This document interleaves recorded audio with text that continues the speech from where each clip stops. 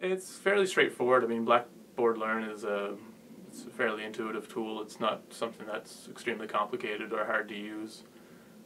Easy enough to navigate and find the material that I was looking for.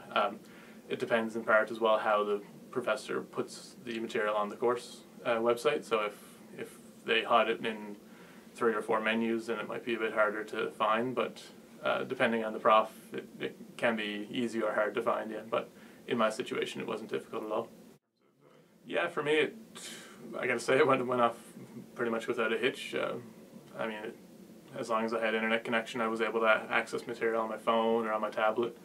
There were times when I was going over course material on the bus if I was a bit behind on that week's reading. So I mean, it was helpful to me to be able to do it essentially wherever I wanted. The support, as far as students are concerned, our support was mainly go to the forum, put your issue on the forum, and one of the students or the professor would direct you what to do or how to go about doing it. So we weren't really approaching any technician or any help desk, etc.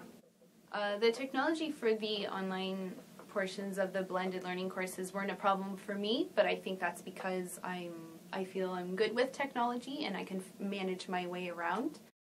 There was one time with one of my blended learning courses where the information, so the readings and videos, weren't posted online on the modules, and what I did was I emailed the professor to let he or she know that this material wasn't up yet, and they were very good. They kept in contact with us and sent a group email, I guess, and said, I understand, this is the problem, I am on it, and they worked together with someone here at the university, and the information was up the next day. It was very quick. So there was a problem, but it was solved.